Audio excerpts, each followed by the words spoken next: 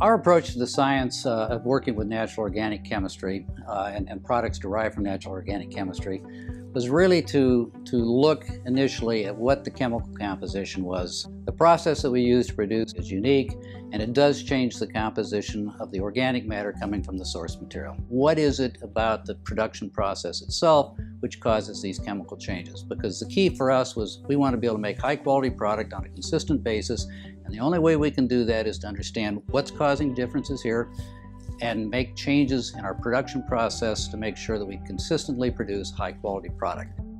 The chemical composition can vary and does vary a little bit from batch to batch, but not nearly as much as what we see in the source material or in other sources of natural organic matter. There are differences in biological responses depending upon the chemical composition, and what we've been able to do is find correlations between the differences in the chemistry and the responses that are produced in the plant.